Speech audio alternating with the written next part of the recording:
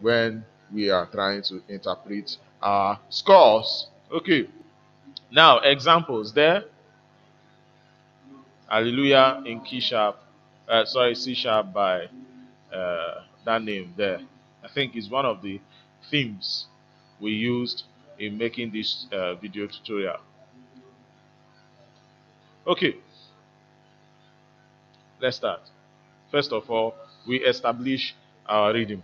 1, 2, 3, 4. 1, 2, 3, 4. 1, 2. Do, do, do, re, mi, fa, re, so, la.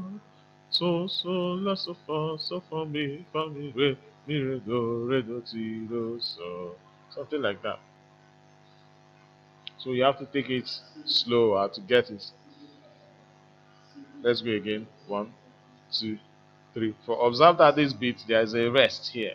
And there is a half rest here because of this dot before you continue. That means the first do is at the top of the second cup here. 2, 3, 4. 1, 2, 3, 4.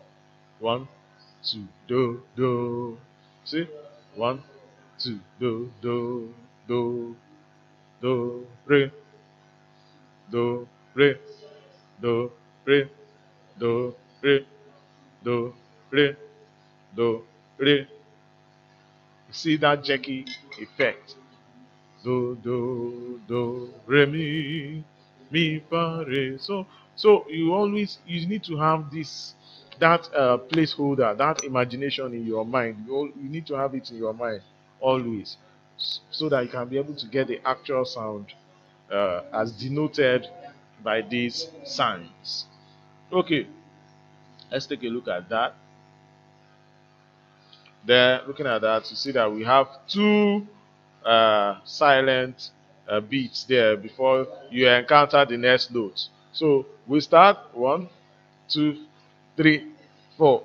1, 2, mi,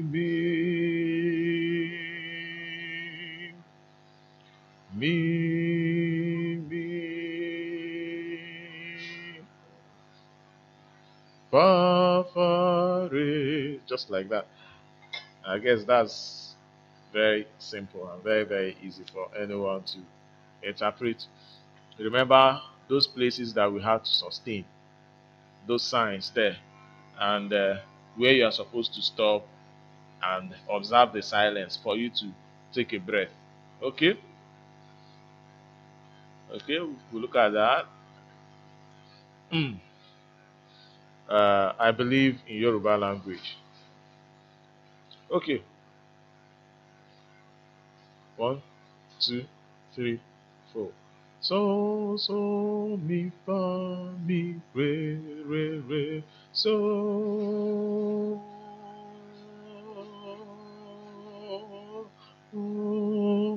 do,